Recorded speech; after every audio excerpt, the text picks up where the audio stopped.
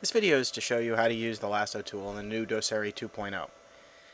So when the Lasso tool is engaged, it allows you to select anything on the screen. So what you do is you press and hold, and you circle the items that you wish to select.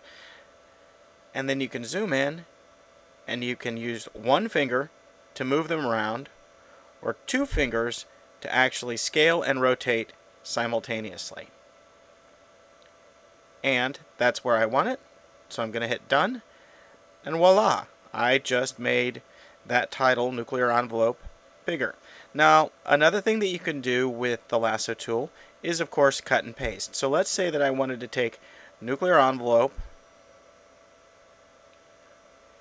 cut it, and then move it to, say, an earlier place in the timeline, say back to the beginning.